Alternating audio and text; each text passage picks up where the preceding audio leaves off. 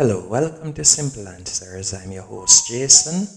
In this video, I'll be showing you how to reset people suggestions in Photos app on iPhone.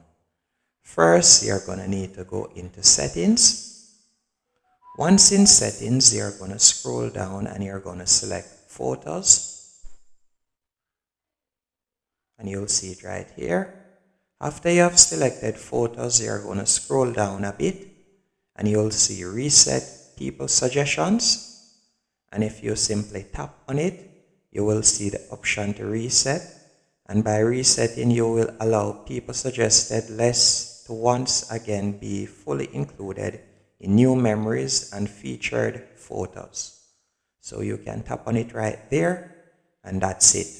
That's how to reset people suggestions in Photos app on iPhone. Hope you found this video helpful and informative.